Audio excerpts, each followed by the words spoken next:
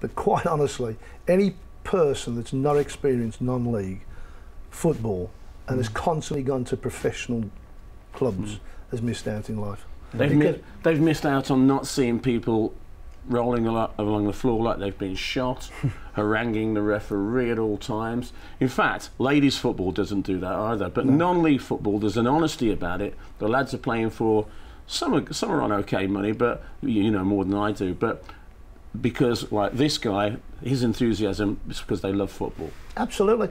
You know, when you think that these lads are working, and there's going to be some occasions this season they're not going to be getting home on some away games till 2 o'clock in the morning. We've got a couple that are a postman and they've got to be in at 6, and lorry drivers and all the rest of it.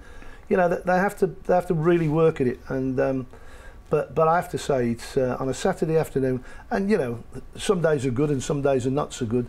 But overall, I wouldn't swap it for anything professionally at all.